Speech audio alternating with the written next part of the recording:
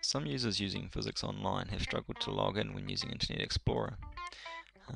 Simply type in your username and password and click Login. The following error, unfortunately cookies are not available, sometimes occurs. If you come up to Tools, Internet Options, at the top if you go to Privacy, if you go to Advanced, and here it says Override Cookie Handling, and you can simply say prompt and prompt. So that means they'll ask you about cookies, and that's fine. Click OK, and log back in. Here it says NCA Physics. Do you want to do it? And you click Apply for all cookies on this website, and that'll mean that anything you do on Physics Online will work.